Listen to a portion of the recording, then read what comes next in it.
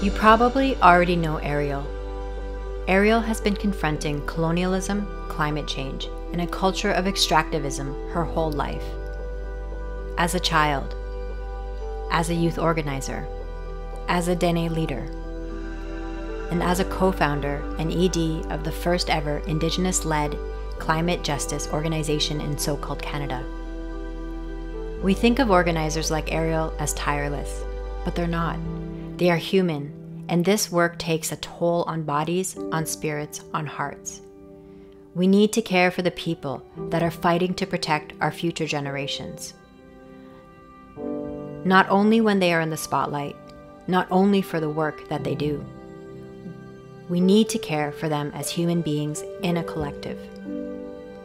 If we expect Indigenous bodies who take the brunt of trauma from being on the front lines to stay in this movement for the long haul, we must support healing justice. Healing is justice, and justice is healing.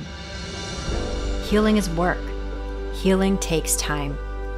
But that economic burden shouldn't be on the backs of Indigenous frontline land defenders to hold alone, after dedicating their lives to protecting the earth for all of us. We need our movements to be radically caring spaces that support healing from trauma. Join us in supporting Eriel's Sabbatical and funding ICA's new healing justice work.